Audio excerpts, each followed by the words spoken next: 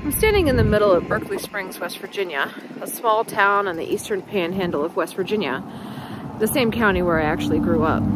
Behind me, you can see the Berkeley Springs Castle. The Berkeley Springs Castle is on the National Register of Historic Places. It's roughly 140 years old and has a storied history that includes fabulous people and events and terrible tragedies alike.